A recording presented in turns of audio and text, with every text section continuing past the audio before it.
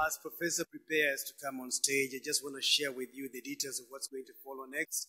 It will be a very exciting panel I'll be introducing to you. It's a high-powered panel of government officials. We'll have investors. We'll have bankers, including, listen to this, one who for 2 years was ranked one of the 10 most powerful women in business in the Middle East.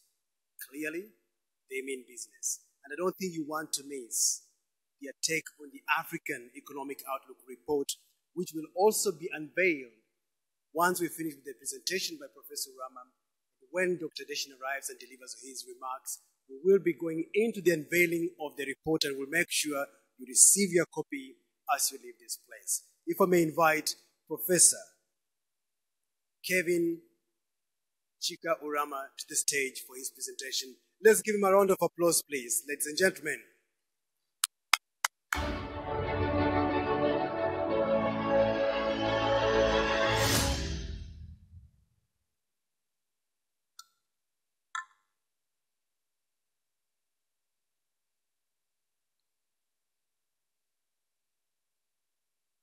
Excellencies, distinguished guests, ladies and gentlemen, please allow me to stand on established protocols for want of time.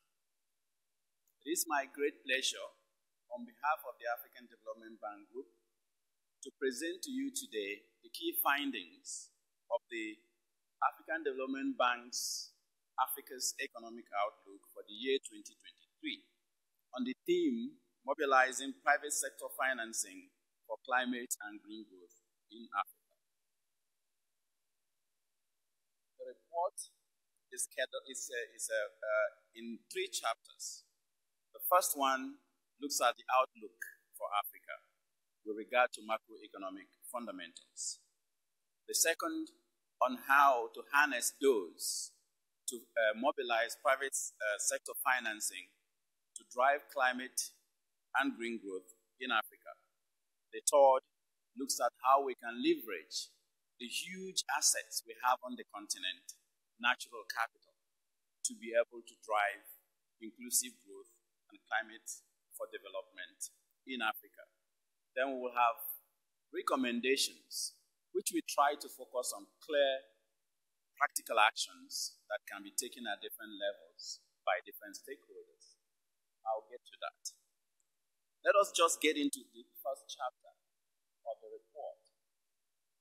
In the first chapter, we look at Africa's economic outlook. As you can see on this slide, the outlook is positive.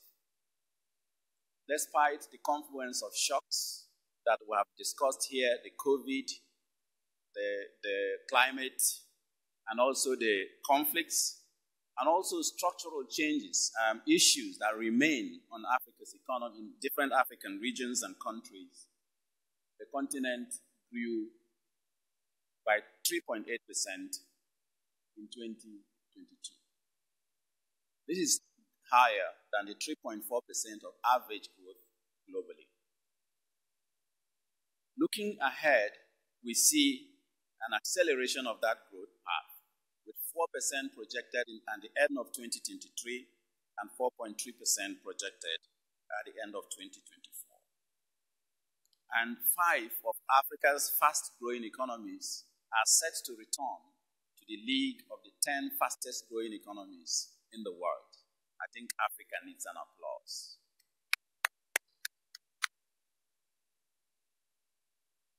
But this performance and outlook is not the same across the regions. There are always heterogeneities depending on economic structures, dependence on natural resources, and other factors that you will find when you read the report in detail. I want to point out, for want of time, credit to Eastern Africa region. This region was the only region that escaped recession during the COVID-19 pandemic and has continued an upward trajectory in growth, with an estimated 5.1% GDP growth in 2023, that will continue to go higher, even to 5.8. Southern Africa, on the other side, continues to face strong headwinds because of structural issues, energy shortages, and other factors were already discussed in the macroeconomic outlook report launched in January this year. For all the other regions, the central, the western, the northern, maintain also positive trajectory in growth. So the resilience of Africa's economies cuts across the regions. We will be releasing next month, regional economic outlook reports to have deep dive analysis on each regions. And in July, we will come to you with the country focus reports that will try to have deep dives on key actions that each country needs to take depending on their own peculiarities. For this growth projection that we share, if I go back there briefly, I want to make a point on the right side of the slide there. You'll find different economic groupings on the continent depending on economic characteristics. Dependence on tourism, dependence of natural resources, resource-based economies, and so on. And then you'll find that only one of that is actually continuing the trajectory of upward growth. We saw and reported to you in 2022 the resurgence of growth in tourism-dependent economies, but this is now going down because of the tapering of savings that we have in these tourism source countries. But when you look at the other ones, you find that the non-resource intensive economies, which are much more diversified, continues to go forward with recovery. So our projection is that such economies will continue to show marked resilience in the coming years. But overall, a positive outlook. But that positive outlook comes with cautious optimism because we still continue to have challenges in several macroeconomic fundamentals and their underpinnings. Here we can see, because of the fiscal conditions around the world and the consolidation in fiscal policy and monetary policy, we're seeing exchange rate devaluations across several countries of this continent. And that also leads to consumer price inflation, which we project will rise further to 15.1% at the end of this year. But the good news is that our projections show that it will go back down to below pre-pandemic levels by 2024, if all conditions remain the same. The third one, the second issue we need to raise in the macroeconomic fundamentals is the issue around debt. And we have all been talking about it. Debt vulnerabilities continues to worsen because of rapid exchange rate, depreciation, as I've already talked about, but also high primary deficits. Even though we also expect that this trend will go down in terms of debt to GDP ratio in the medium term, one point I need to make here is the right slide there, where you see that the drivers of public debt, when you do a decomposition, you find that the debt-creating flows points to the same issues I've raised. Projected exchange rate depreciation and high primary deficits will have greater cumulative impacts on external debt dynamics in Africa, even more than the historical debt drivers, such as GDP growth.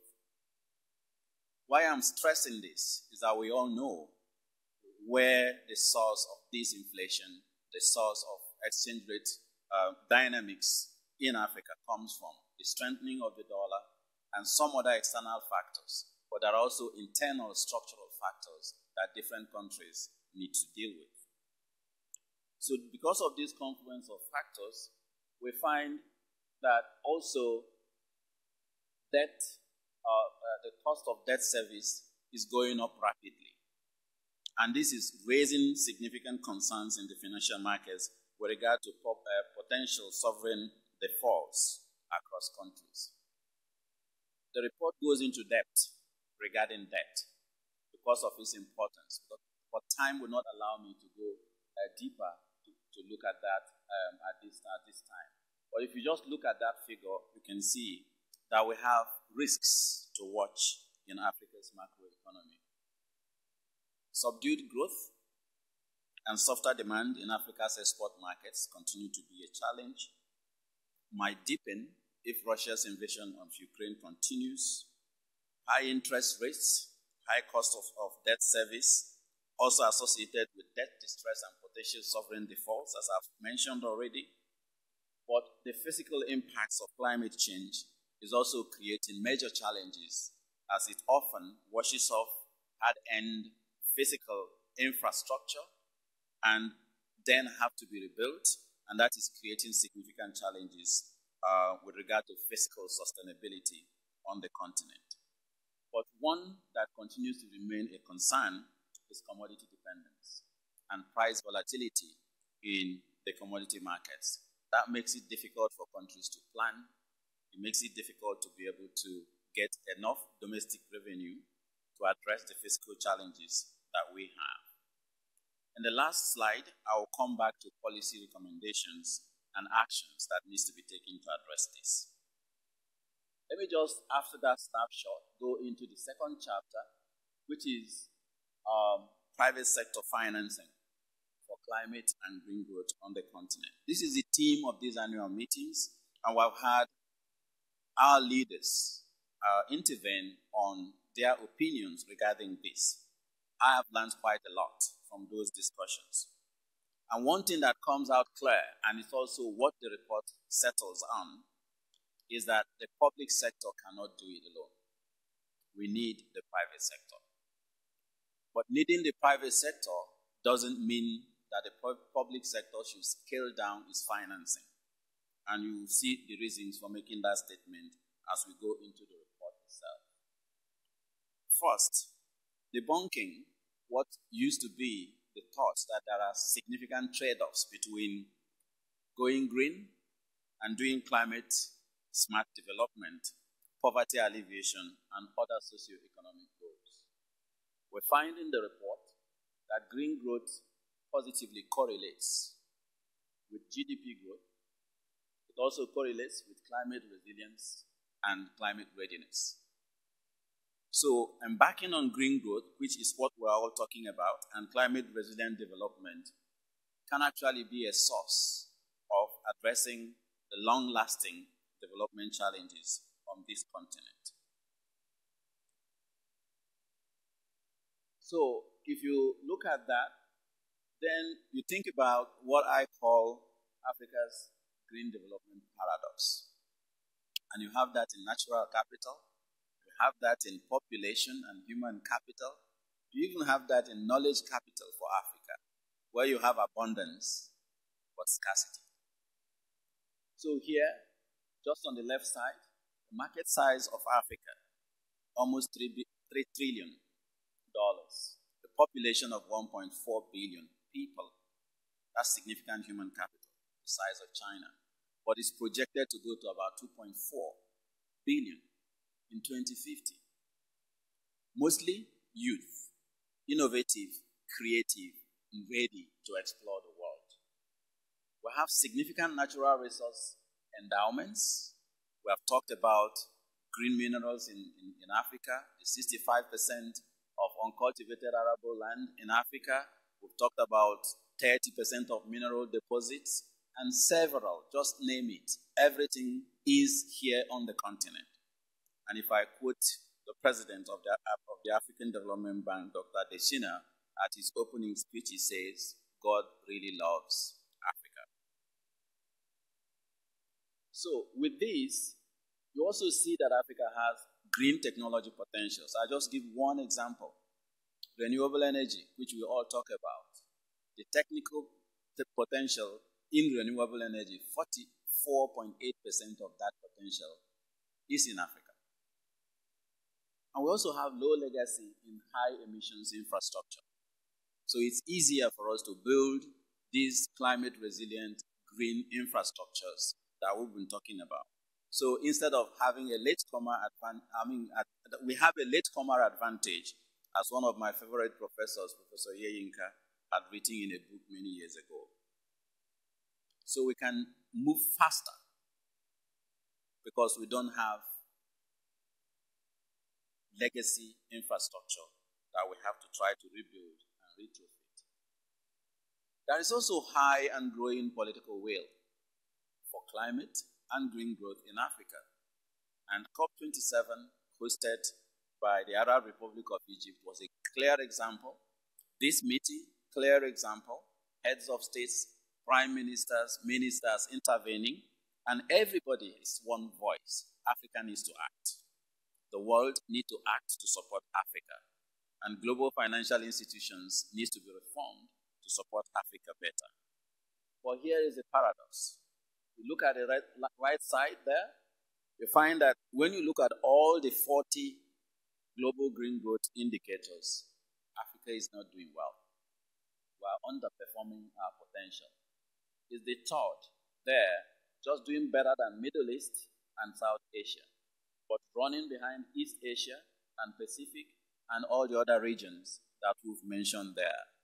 A continent that has 48%, almost half of a potential in renewable energy.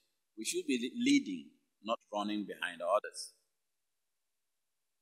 You go to think about the private sector, which is the topic of this chapter. There's also very little appetite shown in investing in this huge market potential. With all we have said already, I could say, and I hope you would agree, that Africa is the current and future market frontier for climate and green development in the world. So when I look at this report, I'm wondering what is the private sector doing? Here is opportunities to make money and deliver global public goods. So you'll be doing well by doing good. So what are we waiting for? So if you look at the share of private and public financing for climate and climate finance, if we just focus on climate in 2019 and 2020, we look at this side of the graph, you see that Africa is very small.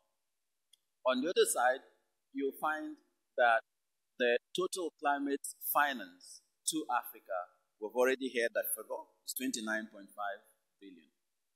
But the private sector has only done the paltry 4.2 billion, only 14% of the total. The other challenge that we found in the report is that the leverage ratio in Africa is far lower than the rest of the world.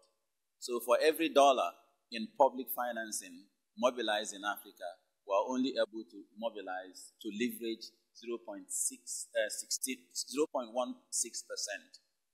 in private capital. In some other regions, that figure is up to 18 instead of as low as it is on the continent. Then another thing that links to what we presented in our AEO, which was a bit confounding, is that climate finance is inversely related to climate vulnerability. So the more vulnerable a country is, the less likely to receive climate finance. So that defeats the purpose of climate finance, especially if that was supposed to be addressing climate impacts. So the size of the need of climate finance on the continent is huge. 2.7 trillion cumulatively from 2020 to 2030. That's about 242.4 billion annually. And if you calculate, if the private sector were to come in and take opportunity, this market share that we're talking about, we have a gap in terms of climate financing needs of $213 billion annually between now and 2030. And that curve there just shows you the growth rate to be able to meet our nationally determined contributions. And a pause there is just to remind us that if Africa doesn't achieve the NDCs, the Paris Agreement will not be achieved. The Sustainable Development Goals will not be achieved. And this was enshrined in the Paris Agreement, recognizing that there are conditional actions which have to be funded through the global public-private finance. What are the sources and the target sectors of that small amount of private sector financing that we've seen? On the right there, you can see the types of instruments that they've used to fund the continent, that 4.2 billion. But then if you look at the right there, something is also jumping out there. Energy sector, which is renewable energy sector, takes almost 74% of the total, leaving a paltry amount for adaptation, loss and damage, and other social needs that are equally important if we have to address climate and green growth challenges on the continent. That again links to the structure of climate finance as we discussed in the AEO 2022 that is biased against adaptation. So for private sector, there are reasons you will find in the report why this is the case, but the bank also is doing a lot of work in adaptation benefit mechanism and other instruments that can help to address some of those bottlenecks so that climate finance can go into the adaptation sectors. Investment opportunities are huge in all the other sectors.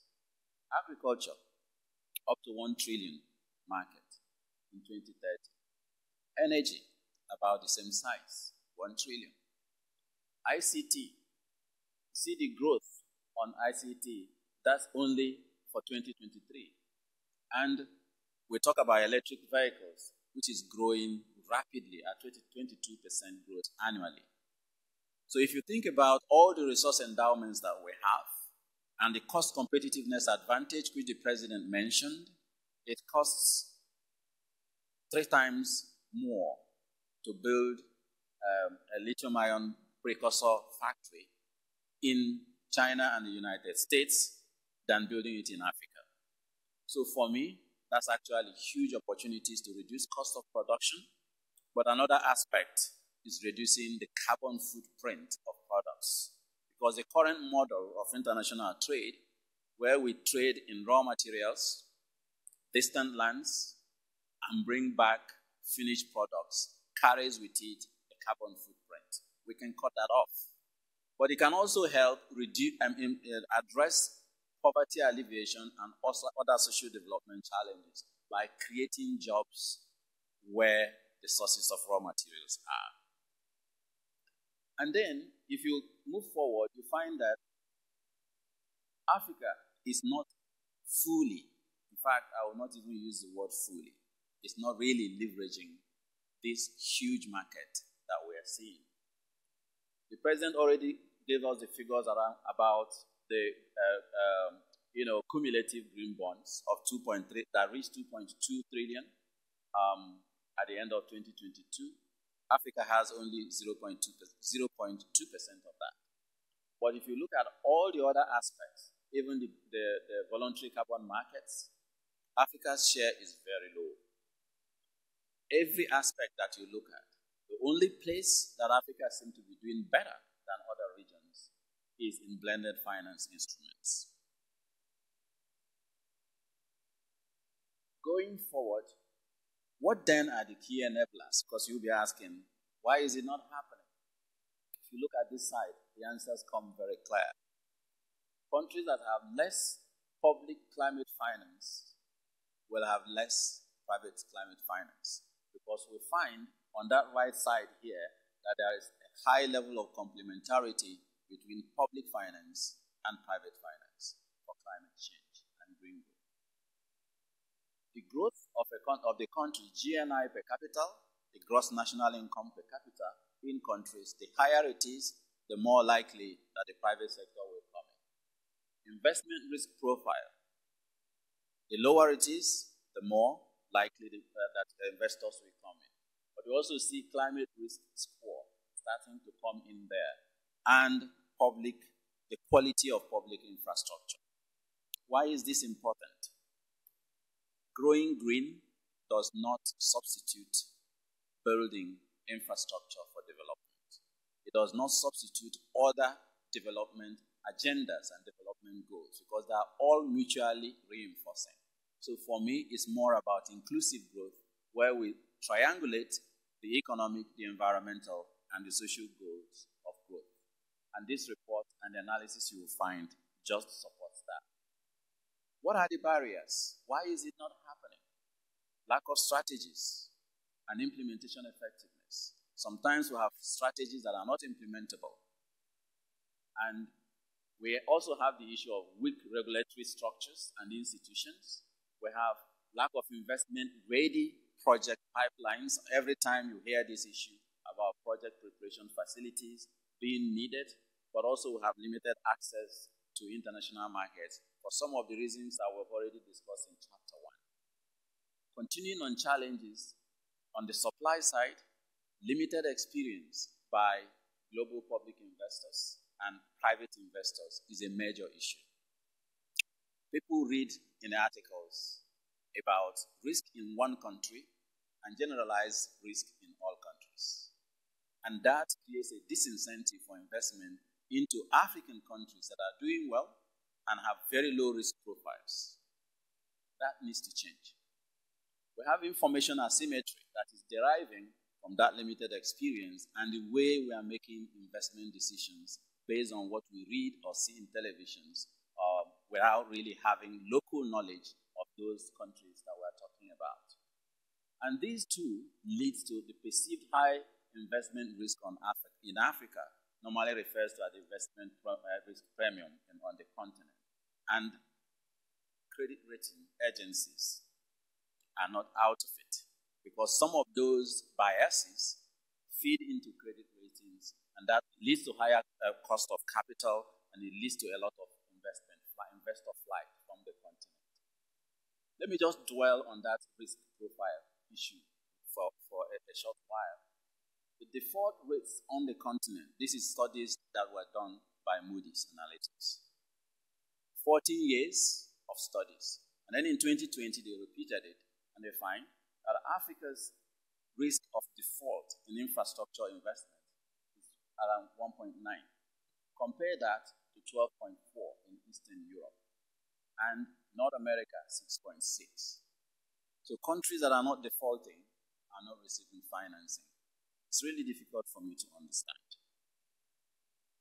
But if you look there, that low default rates and poor investment sometimes is not based on actual experience on those countries. And a study by UNDP shows that if the risk ratings of Africa were done properly and not based on biased information, Africa could save up to 74.5 billion. That's a huge amount of savings. Then we go to Chapter 3, Natural Capital for Green Growth in Africa. This one I'll be very quick because we all know about that. Here on the left side is the natural capital resource endowment on the continent by type, both renewable and non-renewable. When you get the report, you get the details. But let's look at the right side there, valued at $6.2 trillion in 2018. But the important thing here is to see that even that natural capital per capita is declining from about $4,000 to up to about 2,800 and something US dollars. So continued dependence on natural capital in terms of without adding value is not a good development strategy. I've already talked about the energy potential, and on the map that side we disaggregate the potentials by regions. Please, I'll call on you to read the report to get more details regarding this. Now, but there are ample opportunities on the continent to actually leverage resources from several global conventions and agreements that has been reached already. But as the President had mentioned, these global conventions often are megawatts of talk sometimes, but not megawatts of action. So if we can are serious as a global community and turn those conventions on biodiversity, on climate, and so many other conventions, you'll find them in the report. This is what you will be able to see, including potential financial flows under the Glasgow National Development, NDCs, and so on. Please, I'm not going to go into detail because of time. And Africa has huge natural resource endowments that provide huge opportunities for investments. Again, to do good and do well. The Great Green Wall, the president talked about the Desert to Power initiative and other things that the bank is doing, but also the huge potential in green hydrogen on the continent. Every aspect you look, there are huge opportunities for investment.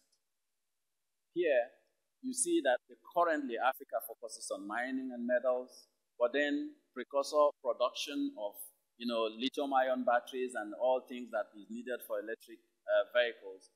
The higher you go on the value chain, the bigger the market size. So investing more to get Africa to that level is a great way to mobilize resources that we're talking about. What are the key barriers we see? In natural resources, natural capital, of course, resource governance. We all know about the resource cores and other things. These are driven by institutional capacity and weak regulatory structures. Illicit flows in resources that are not accounted is huge on the continent. There's more need for more research to even understand that better. But we also know that there are issues around organized crime and resource theft in several natural resource sectors on the continent. Political instability often gets correlated or associated to natural resources wealth on the continent. And we don't have natural capital accounting across the continent. That needs to be done. And that also, some of these leads to tax avoidance and illicit flows, which has been estimated to be around 90 billion annually. So that if we save that, we are mobilizing already huge resources. In recommendations, we focused on what national governments need to do, because all too often we talk about what others need to do for us. But there are several issues. As you can see, this is the busiest slide with regards to policy recommendations. I won't go through all of them because of time. Anti-inflationary monetary policy is key. Please look at the report and you see the specific instruments and how to use them. Coordinated debt treatment, the president has already talked about it. But we need appropriate fiscal reforms and incentives to encourage the private sector to come in. There are very clear criteria that draws investment capital. We need to do that. Talking about it will not bring the private sector because they will always focus on the bottom line. Developing long-term strategies that are clear and well-costed and implementation roadmaps is needed. And all these other things that are there, I will just not go through all of them, including deepening the capital markets and also domestic revenue mobilization. And then project preparation facilities at both national and regional levels. For the MDBs, the president already talked about two key issues that the MDBs needs to do. Let me just try to unpack them a little bit. MDBs need to align operations with the Bridge Time Initiative. We also need to expand concessional financing and grants for capacity building, even for project preparation and other aspects of development, because those will not be invested in easily by the private sector. We need to provide more risk agnostic and catalytic capital. We've talked about risk guarantees. That need to actually look at how to do that more and more so that we can use that to leverage private sector capital coming into this sector for the continent.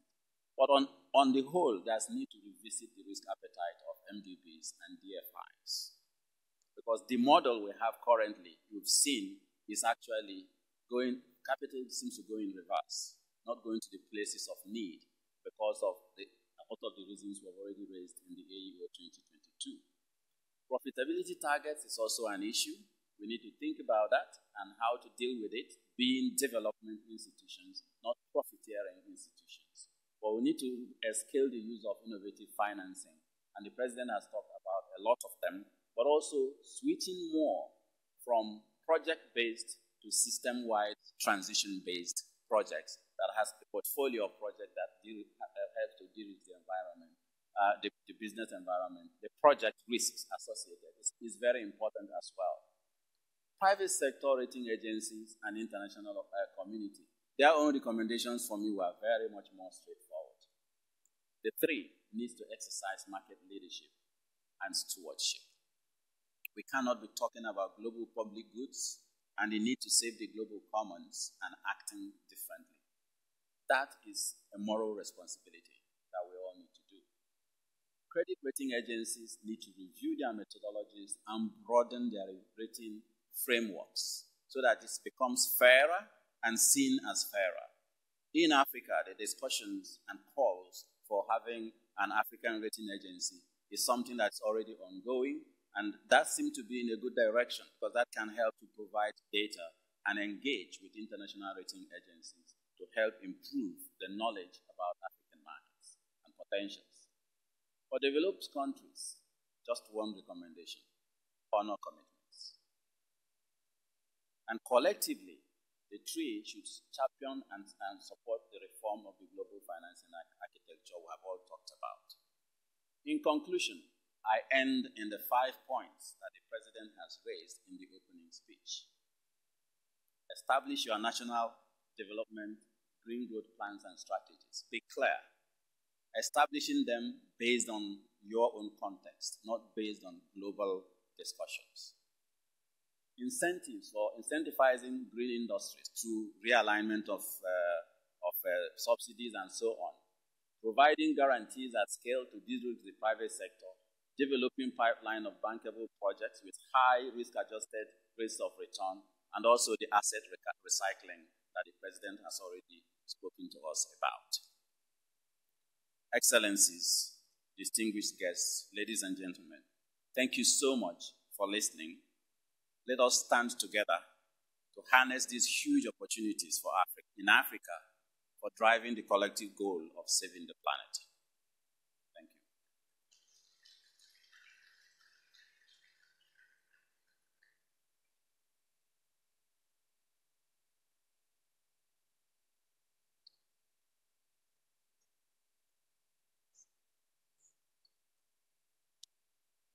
Thank you very much, Professor Kevin Chikaurama, Chief Economist and the bank's Vice President for Economic Governance and Knowledge Management. Let's give him a round of applause, please.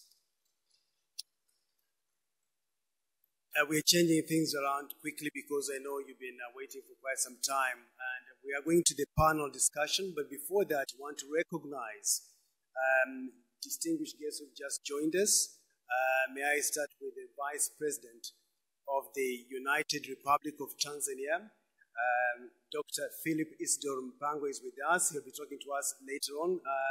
Vice President, just wave from where you are and people can know you're around. And then we've got the former Dean of the Executive Board of the bank.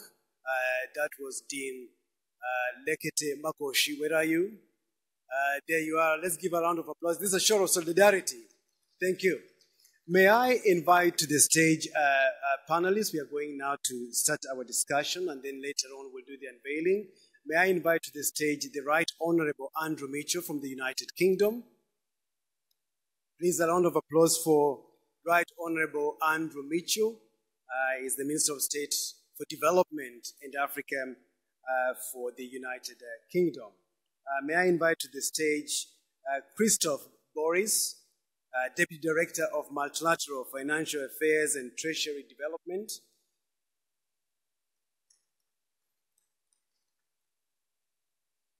May I invite to the stage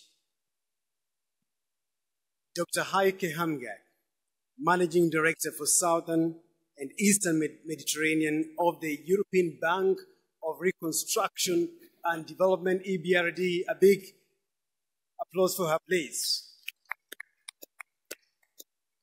Let us welcome Admasu Tedesi, the President Emeritus and Group Managing Director, Eastern and Southern Trade and Development Bank. Where are you? Oh, very good, my friend. Please welcome. And then it's time for our hosts, for me to welcome our host to the stage, because I think you can now see the guests very clearly. Let us join me in welcoming the Governor of the Central Bank of Egypt, and the African Development Bank's governor for Egypt as well, His Excellency, Mr. Hassan Abdallah, who is our host.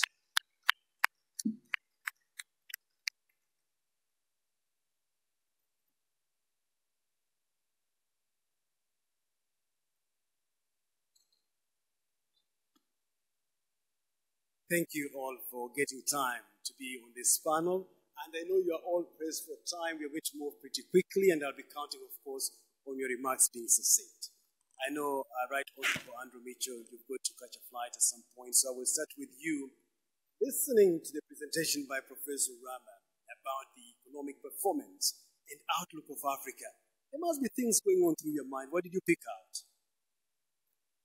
Well, above all, the issue today is how we bear down in a very difficult period for the international system, how we find the money to combat climate change, and how we focus on the SDGs, which of course we're halfway through the period to 2030 and we're way off course what we do. And one of the things I was thinking about when he was speaking was the fact that the Africa Bank is showing the way, particularly on how we tackle the need for far more money.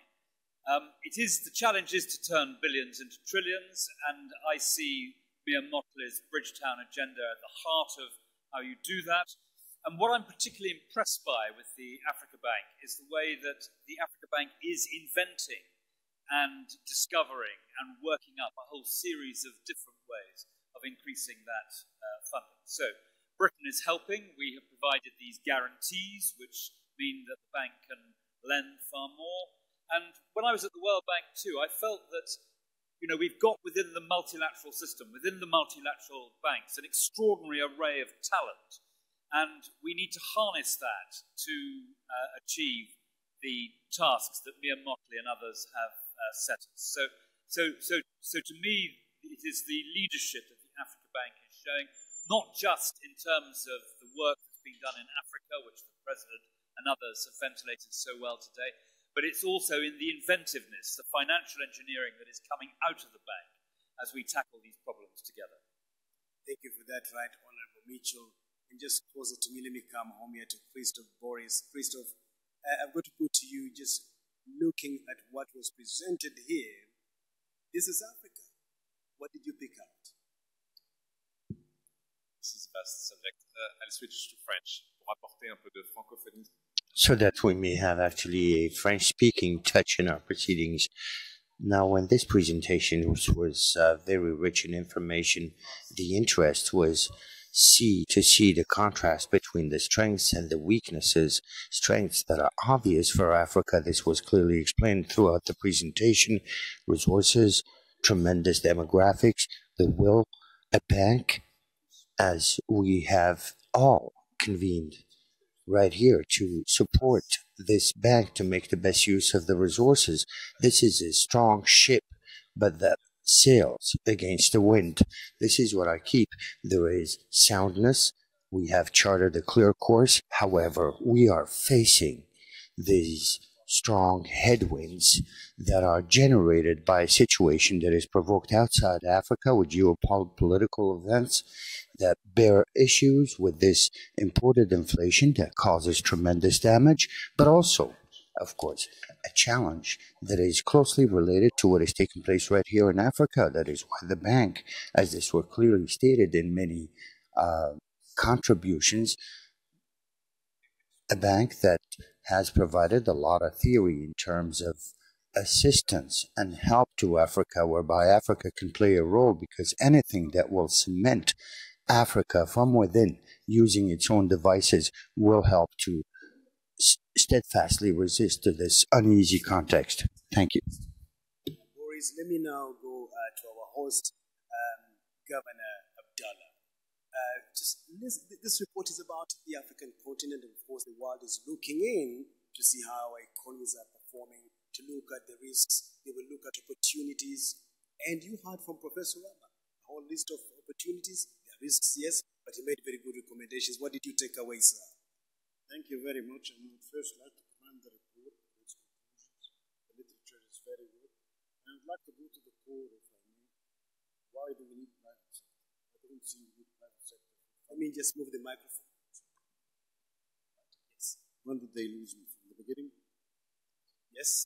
So let me first commend the report. It's been very comprehensive, and the conclusions are very telling. However, I would like to address the issue from a more practical angle. We need the private sector not only for the funding, of course. We've all seen in all countries that the management of the private sector is way more efficient, at least on the long run. That's a fact. And the other side of it is the opportunities. Are there opportunities? Yes. According to the literature, there are trillions of dollars of opportunities. Third issue, is Africa well positioned? Yes. Africa is very well positioned with opportunities, and not only opportunities, with a competitive edge of the resources, of the human capital, and more important, which is just bluntly that top-bottom approach makes it easier to approach. So it boils down to the private sector. How can they, I mean, this is a question that we all know the answer to. Yourselves, your good selves, the audience, what motivates them is only one thing. This is not CSR business. No matter how long we talk to them, the angle, and even this is a wrong angle, that we should make sure that the return on equity given to these private sector warrants this risk, and even more than warrants this risk by a premium for the innovation and because it's something new. Now, how can this be done? The MDBs play a crucial role in this. They have already, and thanks to all of them, they've already increased the awareness a lot. Then comes, we need to have financing norms, and these have been part of it in the report. Those financing issues, whether it is guarantees, whether it's sub-debt, whether it's hybrid debt, whether it's concessional financing, all this long-term offtakes, all this have to be packaged and ready so that the return on equity warrants. We never told the private sector go do food chains. So the issue and the angle that I want to put is that our focus should be on mitigating these risks and practically coming up with packages that would be implementable in different countries or in different continents, and those packages would allow proper financing and proper return on equity. Just one thing I want to highlight prior to finalizing my work, which is there is an issue that has not been addressed in the report yet. I haven't seen the whole report, but I would like to highlight to the audience, and I would like AfDB, if possible, to research. Usually in Africa, when we do long-term offtakes, we do it in foreign currency. And this provides a hindrance both with the private sector and the public sector. And addressing this issue is key to a lot of the financing and a lot of the impediments providing the long-term financing. Thank you very much. Thank you so much for that. When we talk about long-term financing, I think it's something which Right Honorable Andrew Mitchell did allude to in his speech at the Chatham House late April about the length of or the duration given to Africa when they borrow money. Sometimes it's 5 years, which is too short. And you compare that to 30 years given to a mortgage borrower in the United Kingdom. It makes a difference how long you're borrowing money for, isn't it? Andrew Mitchell. So the point I was making was that we appear to be able to save a bank in California in 3 days. But Zambia waits more than 2 years to get debt relief. And I was also pointing out the difficulties that some countries in Africa are only able to borrow for very short periods of time and have very high rates of interest. I'm thinking particularly of Malawi at the moment. But that contrasts within in Europe, where our children can borrow at a fraction of that and for 30 or 40 years. So that was the point I was making, that the architecture needs to catch up with the problem. And I think there are signs that we're moving in the right direction. But the point I was making at the beginning is I think a lot of the thinking on this is coming out of the partnerships which the Africa Bank has assembled. And we need to drive that agenda forward as fast as we can. Thank you so much for that. Let me now go to the far end. And Dr. Heike Hamgat, From the European Bank for Reconstruction and Development, you are making inroads into Africa. You've launched in Africa. You're based in Egypt. And I'm sure you're looking further south. But just first of all, the African Development Bank has just given you, free of charge, a very good report to rely on. What do you make of it? No, I think first of all, I'm super happy to see this enormous depth of analytics in this report. But actually what triggered my interest most was the combination of what is needed is innovation, scale, and the right risk mitigants. And as a banker, I thought these are exactly the sort of three words I like. And what I heard also now from, of course, the governor of the Egyptian Central Bank is what we need to do is get this mix of innovation, risk return, and scalability right to really attract the private sector at scale. And yes, I've been only in North Africa active as for the EBRD, but we are looking south. But if I give an example from Egypt, if you look at Benban, at the time it was Africa's largest solar park, it really brought exactly these elements together. Innovation, the right risk return for the private and the public investor, and scalability for a large solar farm. And I think we can talk about this in a bit of time, but I think one of the slides I really looked at and thought, look at the enormous potential of the next phase of green technology, and that was look at the potential that this continent has on green hydrogen. There was this slide where you could really see the enormous potential, and there again, it's an opportunity together with all the partners and on the leadership of the African Development Bank to look at how can all these things come together for harvesting this new potential of green energy that will be also the future for decarbonization, not this continent, but actually the world. And those opportunities and potential run into trillions of dollars, as we saw. Let me come to your neighbor here at Masu Tedase from the Trade and Development Bank. The report, as you saw, does it tally with your own assessment of Africa's economic performance?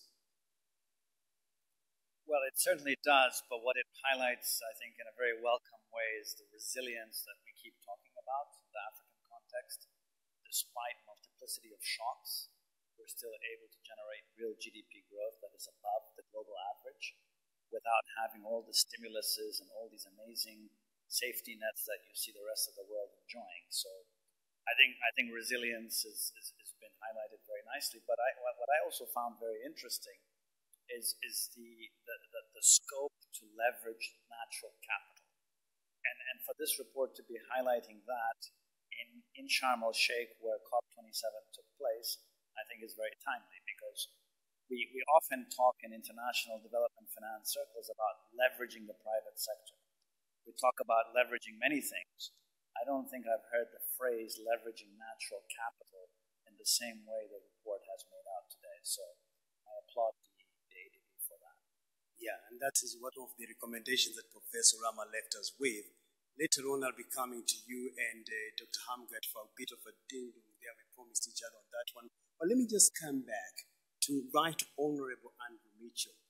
Towards the end of April, while delivering a speech at the Chatham House in London, you said this: today, we commit to persuading more of our fellow citizens that international development is core to our own national interests as well as the right thing to do. How exactly did you persuade them? Well, it's a very interesting, though somewhat United Kingdom-centric debate, but we have in the United Kingdom a sort of 50-50 view. 50% of the population believe that money should be spent on their schools and their hospitals and so forth first, and are less willing to see us spend money on international development, and 50% of the population think to a greater or lesser extent that this is an extremely good spend, that it's the right thing to do, and to a lesser extent they appreciate that it's in our national interest.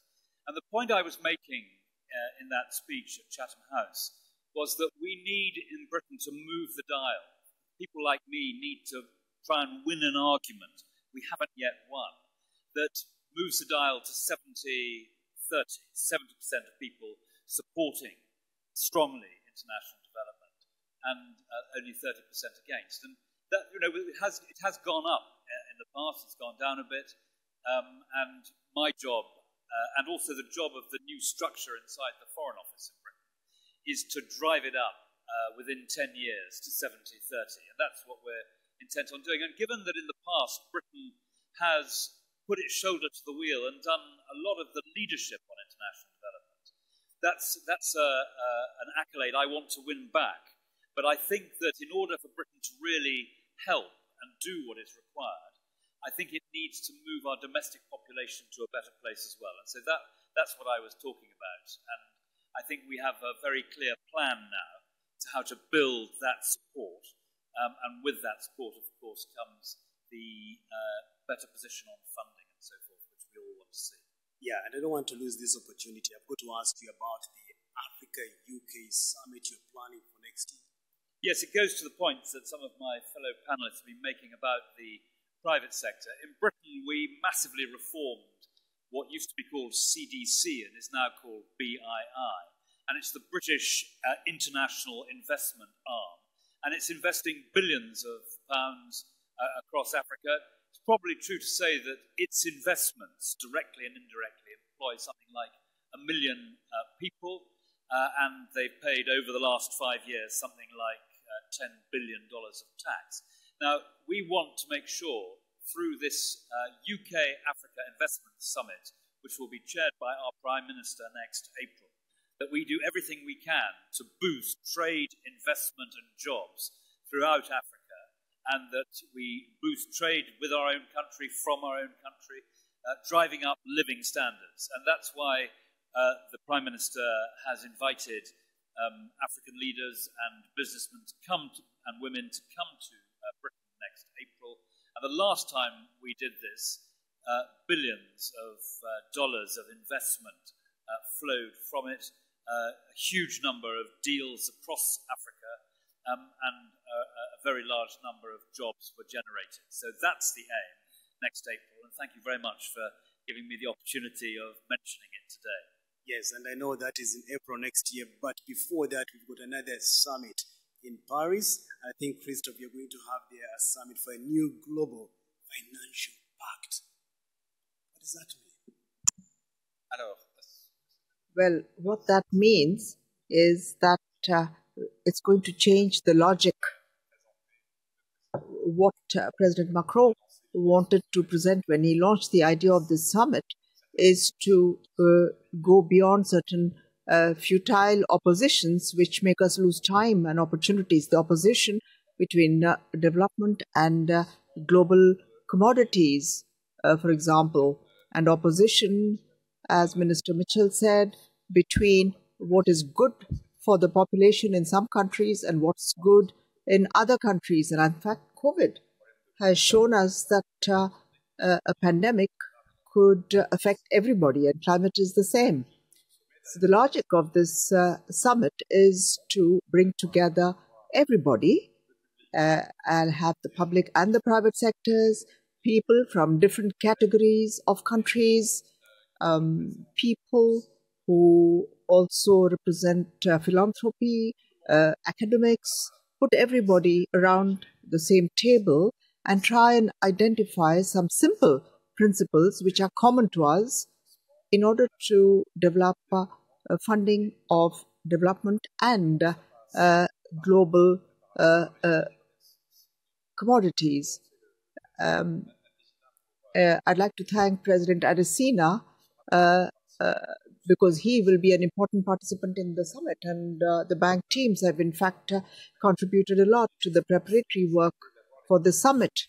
And the idea is to have the contributions and innovations from these different stakeholders to try and see what's common for everybody and try and build coalitions. And this is what is being done in COP. But unfortunately, in COP, there were some strong oppositions between groups of countries.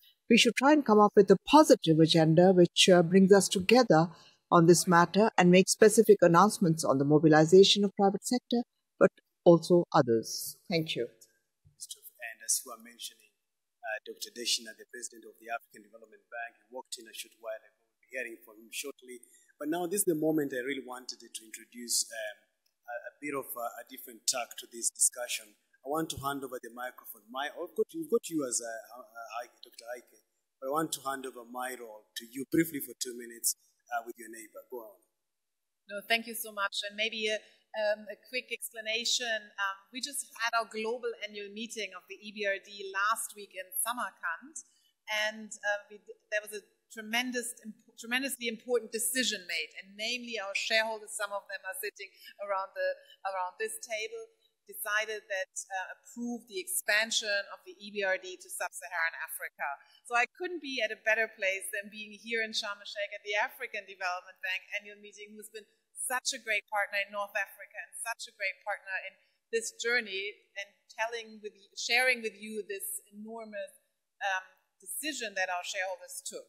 So I'm in Cairo, I'm looking south, and we are really keen to support green growth together with our partners. We are a bank that does 75% in the private sector, 25% in the public sector, and we've the new kids in the block in North Africa, but invested so far $20 billion in the last 10 years. So we want to see where can we work together with the African Development Bank, where can we complement everyone that's there, and where can we help accelerating growth, green growth in Africa. And I couldn't think of a better panel and a better neighbor to ask this question. So what would your advice be? Well, first of all, I'd like to express my happiness that your footsteps in North Africa are moving southwards. I had heard you had arrived on the continent, but was waiting to see you where I am in Kenya and in southern Africa as well. In a nutshell, I think clearly the development region of Africa has many financing gaps. We heard from AfDB on the climate financing gaps. We often hear about infrastructure financing gaps. For those that haven't heard the numbers in the trade finance space, it's over $100 billion per annum. And I know that's one of the things that the EBRD can do quite easily, among other things, of course, such as longer-term financing.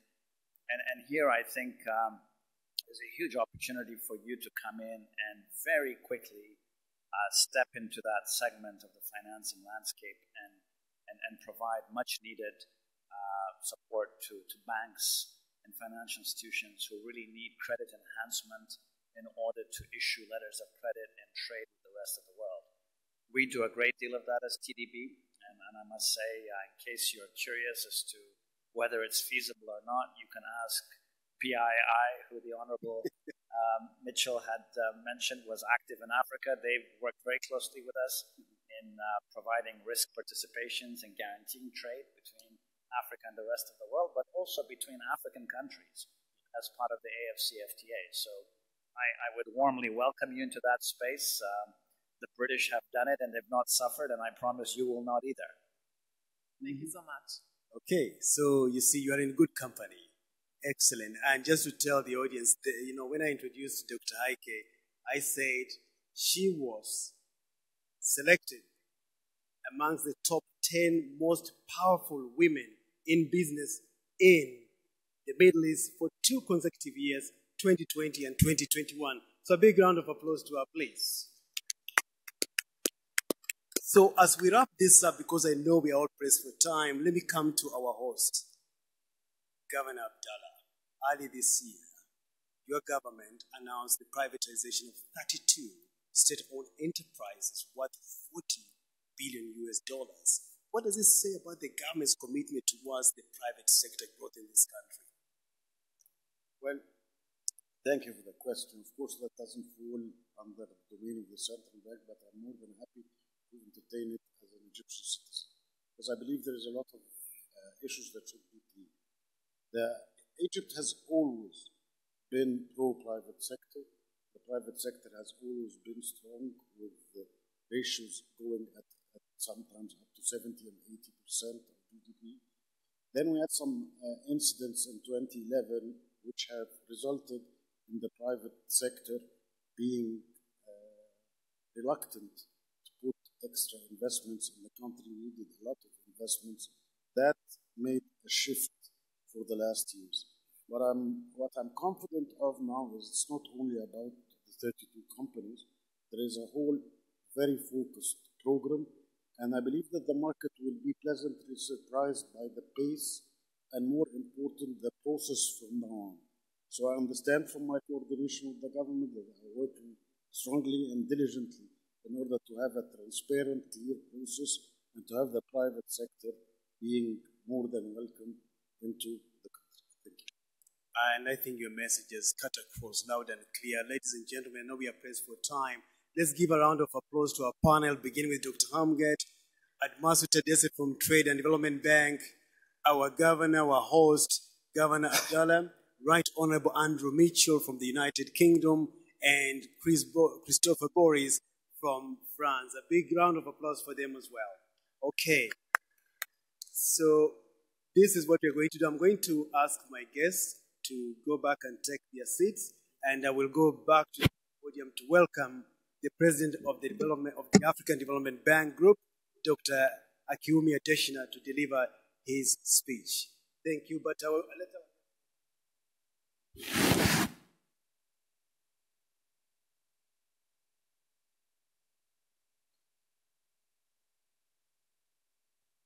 Well, thank you very much, Solomon.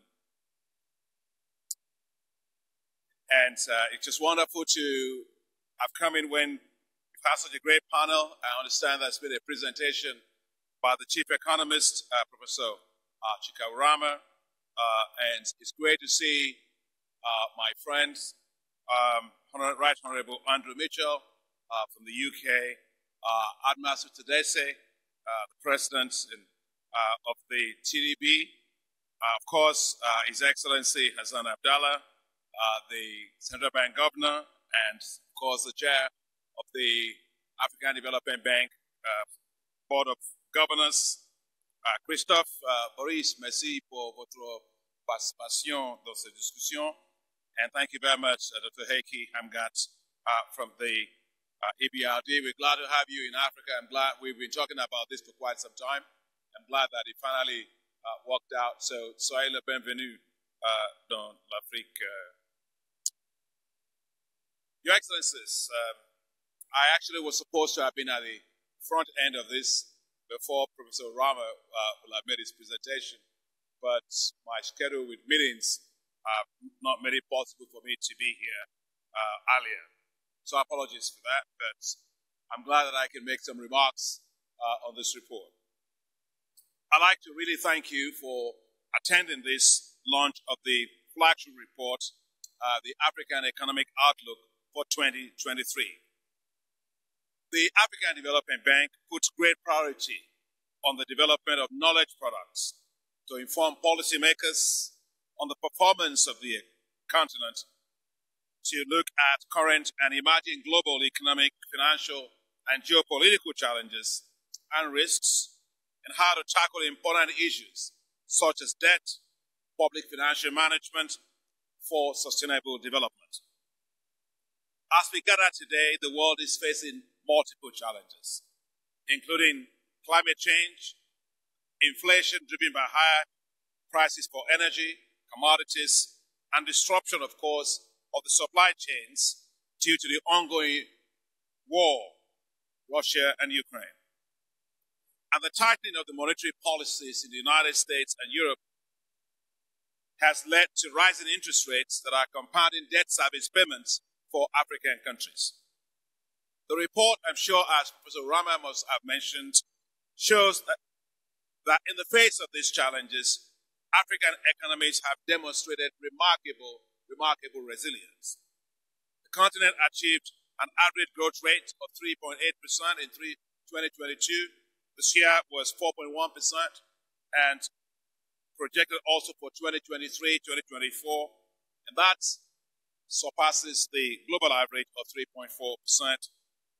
But although I want to say that while that is great, and we are able to keep our head above water, we all agree that poverty is still very high in Africa, and I think Africa needs to be growing at double digits to be able to have the kind of transformation that we have. But nonetheless, it's very good in very tough times to see that we are quite resilient and able to post these kind of growth rates. Of course, I'm sure that you will have listened to Professor Urama that the growth that we are talking about was fairly heterogeneous. Heterogeneous because if you look at the tourism focused countries, they actually suffered a declining growth because, an increase rather, in growth because of early recovery in the migrant countries that normally will do a lot of tourism. The oil exporting countries suffered negative, a declining growth because of the, they experienced a boost in growth rather because the global oil prices remained high.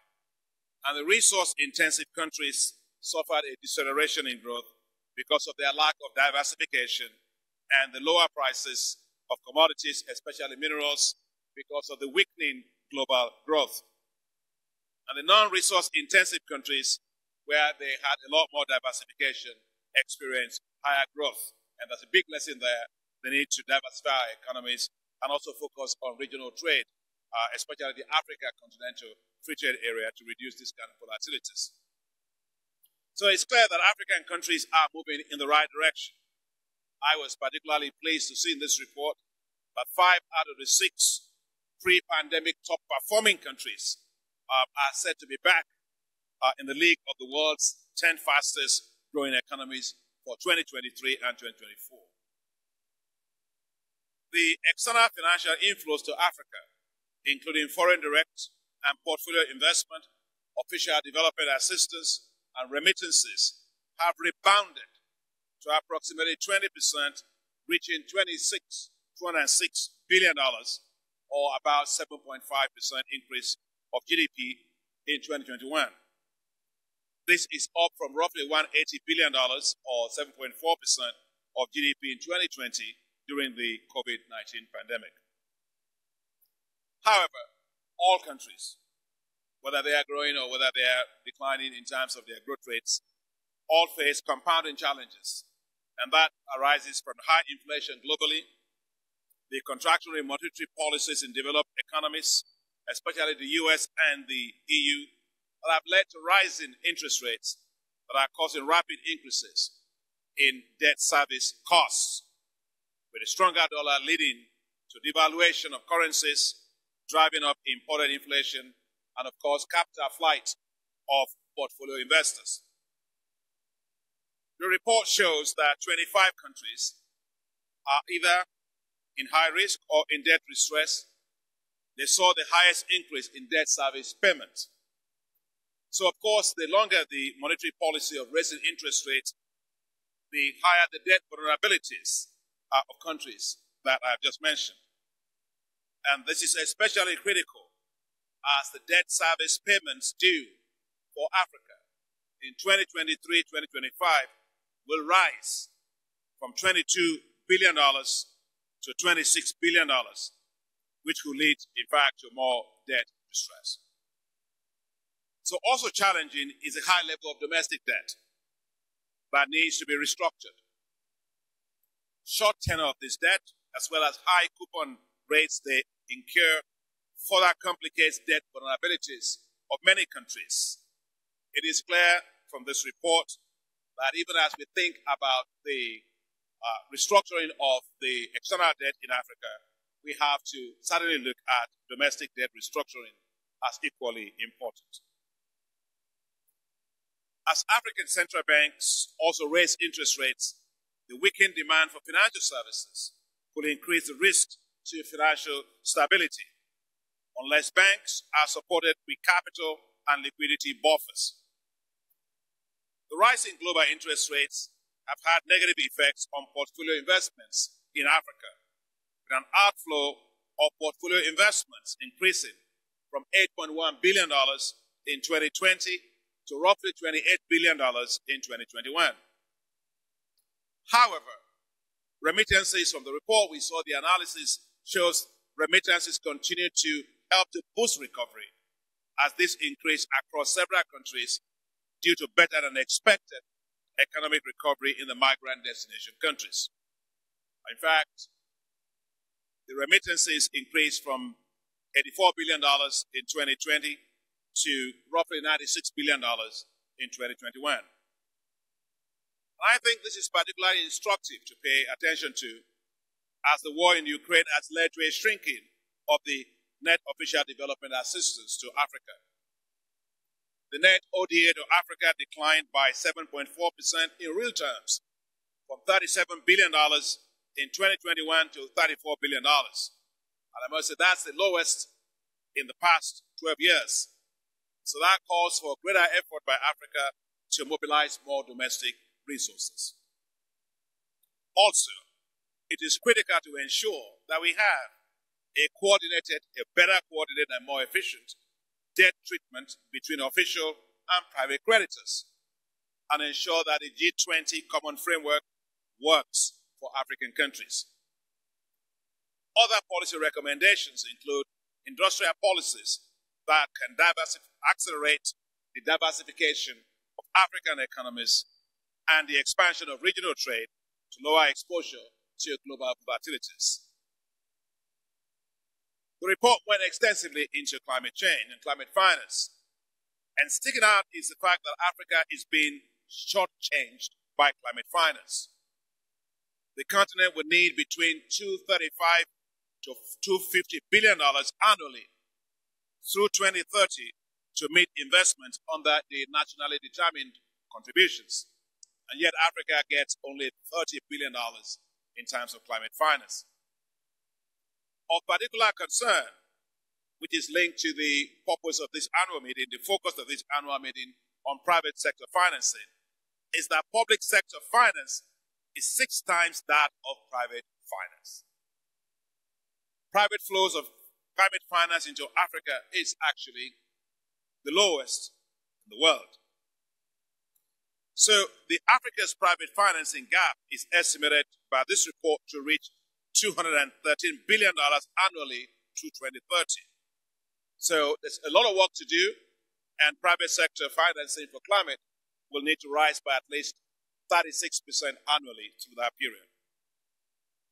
This explains, as I said, why we chose this particular issue at this annual meeting as our main focus. The report recommends several ways to attract private climate financing, including green bonds, debt for nature swaps, green banks, blended finance, and carbon markets. Africa needs to do a lot more to attract a significantly higher share of the green bonds, when we're talking green bonds, because we only account for 0.2% of the $2.2 trillion of green bonds issued cumulatively up through 2022. The report also shows clearly that Africa can accelerate its development by optimizing its natural capital. And Tadessa was just talking about that at the panel. And that natural capital is estimated at $6.2 trillion. However, the continent is not getting the best out of its natural resources because of poor valuation, degradation, illicit capital flows, and losses of its royalties and taxes. Expanding private sector participation in green growth will require several policy interventions, including strengthening the capacities to develop long-term strategies on green growth. I think it's important that we also develop appropriate regulations and incentives, support project preparation and project development, and the development of stronger capital markets that can support exits from investments made by the private sector. It will also require some tough choices, in particular for the fossil fuel subsidies that needs to be eliminated. In most cases, they are quite inefficient, they are too expensive, and they benefit the rich, not the poor. And the same amount of money countries are using to subsidize, then they go back to the market and borrow a lot to do that. So we do need to have this issue critically looked at. The greater use of blended finance can help. Deployment of de-risking facilities needs to be done at scale. And we need the development of platforms that can allow private sector to invest in a portfolio of green projects as opposed to individual projects, to allow them to diversify and to manage their risks. So there are just so many insights and policy recommendations in this report. I encourage that you actually get a copy of it to read through it. I'm sure that you will find this report to be both insightful, action-oriented, and very useful as we look for ways to substantially raise private capital for financing climate and green growth in Africa. Let me now thank the Vice President and Chief Economist of the bank, Professor Ken Rama, your team, and all the collaborating teams that you have within the bank and also outside the bank that helped for this production of this report, which I consider an excellent report. So therefore, Mr. Vice President, great job. Congratulations to you and your team. It is now my great pleasure, instead of calling you to actually make the presentation of the report, to come on stage so we can formally actually launch the report. Thank you very much and welcome to this event.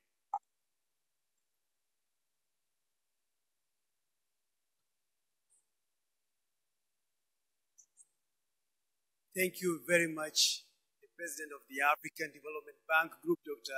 Kumi Adesina. Another round of applause for him, please. And yes, he's now being joined by Professor Rama for the unveiling. May I also invite the governor of the bank, our host, Governor Abdallah. Please join Dr. Adesina and Professor Rama on stage. May I also invite the bank's Vice President for Finance and Chief Finance Officer, Hassatun Sele, please, if you can join Dr. Adesina, Professor Rama, and Governor Abdallah on stage. And our special guest is still around. Yes, thank you so much. Right Honorable Andrew Mitchell, if you can come on stage, please.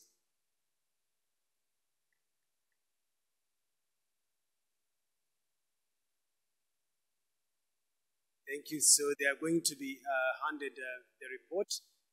We have got some copies of the report. Yeah, there you go. So photographers, if you can take that one first, and then we'll bring in the report. If you can have one more report, please, that would be very good. Okay, let's now hand over. It's now time, ladies and gentlemen, to unveil the 2023 African Economic Outlook report from the African Development Bank Group.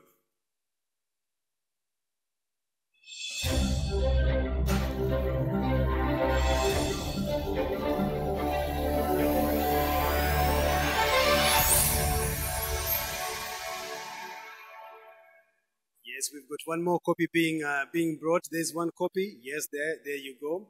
And now our guests are going to show it to you. And photographers, if you get a moment for a few minutes, then you'll clear the stage.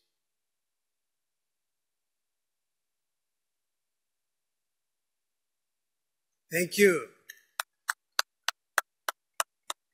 So the report has now been officially unveiled, and you're all going to get a copy as you leave this venue. You'll get a copy. And may I thank our guests, the President of the African Development Bank, Dr. Adesina, Right Honorable Andrew Mitchell, Governor Abdallah, Vice President Hassatun Zele, and Vice President Professor Urama. If you can take your seats, please, that would be very good. That's what partnership is about. When you can have that face-to-face, eyeball to eyeball, close-up look. That's what partnerships and friendships are all about. Thank you so much. Let's give them a round of applause, please.